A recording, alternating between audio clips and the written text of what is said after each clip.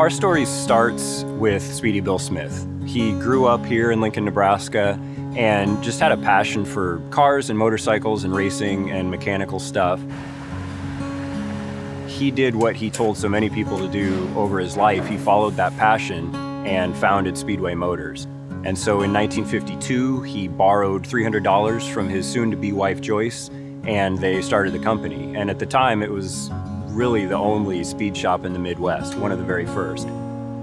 He was a racer, and so he recognized that in the Midwest it was kind of hard to come by speed parts. It was hard to come by the parts that racers needed. He established these relationships with all of these racers and then hot rodders and then custom car guys, and sort of allowed that scene to flourish here in the Midwest. Eventually serving the rest of the country, releasing a catalog, and then now we serve the whole world.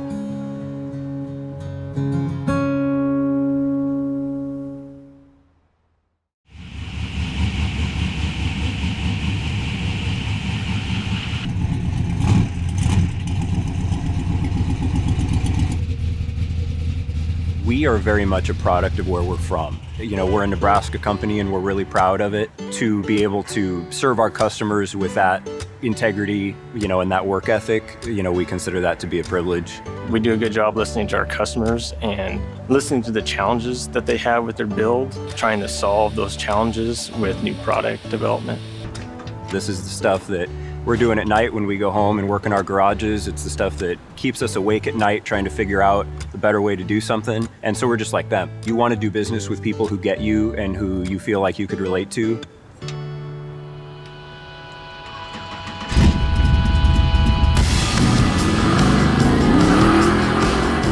And I have the same passion as our customers. I build a car at home myself. I used to race. Just love working with this product.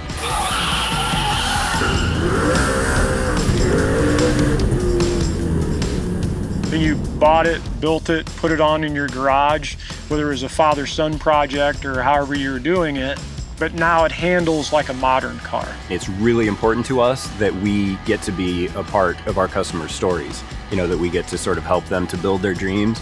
Realizing the challenges they have, and if they're having that challenge, more than likely they're probably not the only one, and then we'll just evaluate that issue and produce the part ourselves to fill that gap in the product that we sell. Racers need parts yesterday. We have quality parts, low prices, and excellent service. You know, that's sort of the cornerstone to our business, and people wouldn't buy from us if we didn't have that. We build our own shocks, so we can control the cost of our shocks. We try to do more volume, and since we have a bigger shop, we have more capabilities, beat all our competitors, and do it on a more affordable base, so the consumer gets a way better package from the start.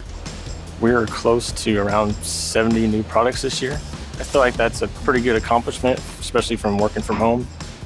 Our front suspensions have kind of stayed pretty close to what they've been from the start. A few different versions, obviously different size sway bars, different spring and shock packages, where it still looks old, sounds old, has all the old muscle car appearance, but now it has the performance capabilities of like a new Camaro or a new Mustang or a new Corvette. The capabilities of what they're able to do, where at first glance it just looks like an old muscle car, but you can keep up with pretty much any new modern car.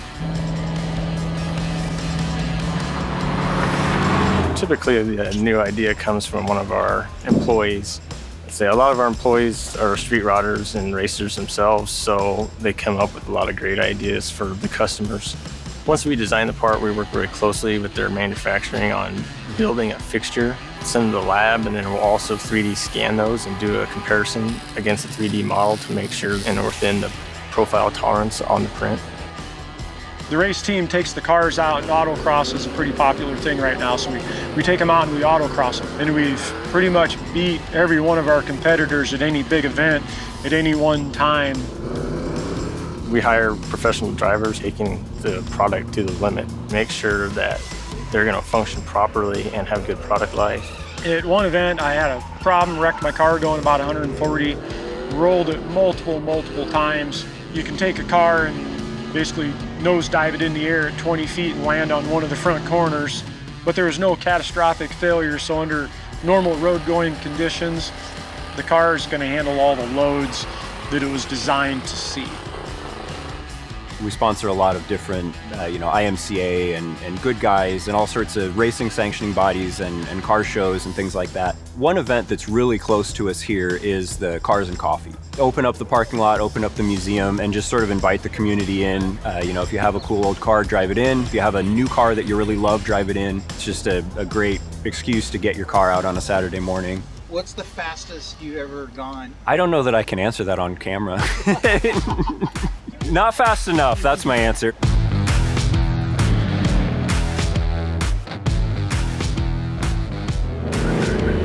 Obviously, it's cool to see your parts out there winning races on the weekend. It's a cool feeling. At the center of all of that is the passion that we all have for what we're doing. It's what led Speedy Bill to start the company. We have made our way for almost 70 years, adapting to what people want and, being able to bring things to the industry that people need. And we're going to continue to do that. We're going to still be here innovating and following the trends in the industry. We get to come into work and basically do what we love.